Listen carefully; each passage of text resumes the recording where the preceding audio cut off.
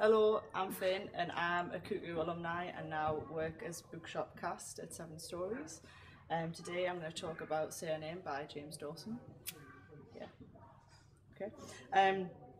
So this is a YA book which would probably be classed as horror.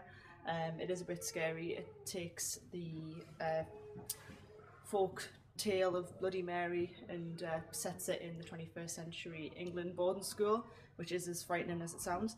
It follows Bobby, who's the main character, and her friend Naya, who decide to chant Bloody Mary in the very scary way and see what happens when the fable slash folk story comes true.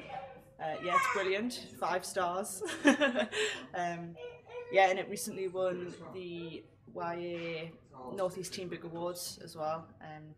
We had an event here with James Dawson himself, and he was very nice, and it was brilliant.